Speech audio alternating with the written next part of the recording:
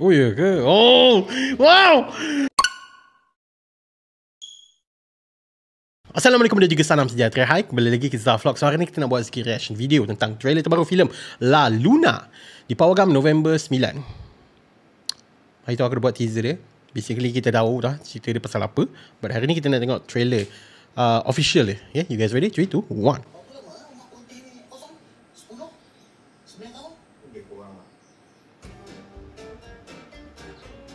Dia act 2 pictures tau. Basah ni antara kampung yang paling alim dalam negeri ini.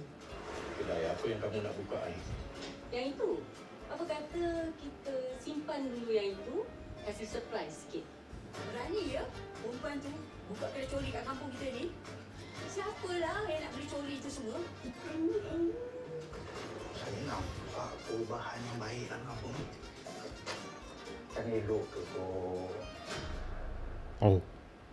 Tok Hassan tak boleh buat apa-apa dengan saya. Oh ya ke? Oh ya ke? Oh, wow. I love that villainous tone. Tok Hassan tu hati tak baik macam saya. Syaitan bersembunyi di kalangan kita semua. Dia ada satu cara je. Mikir dia keluar. Tok, korban ni macam mengutuk je. Kita Kurban dia macam tu. rasa semacam ni.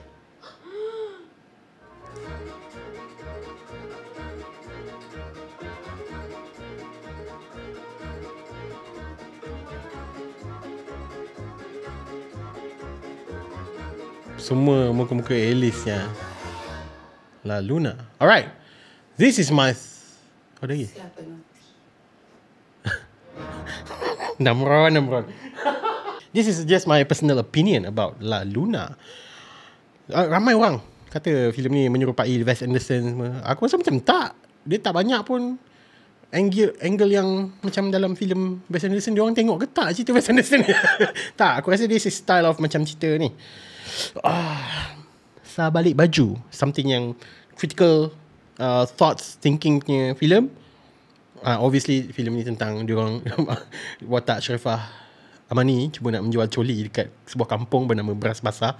Yeah, the story was so similar dengan trailer yang aku tengok filem yang viral dalam quarter 2 tahun ni. Kalau korang tak tahu filem apa, bagi tahu kat bahagian komen. Siapa-siapa yang tahu, tolong bagi tahu kat bahagian komen.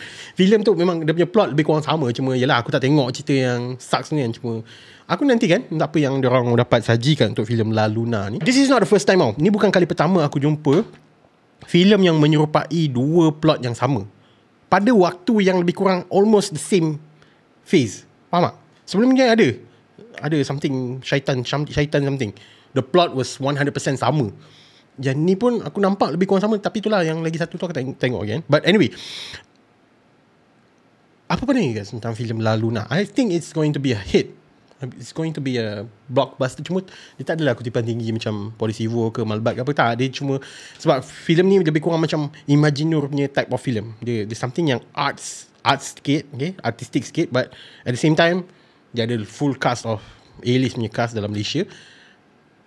Macam cerita Wes Anderson semua ada ke? Tak, okay. Tak. Aku tak rasa sama.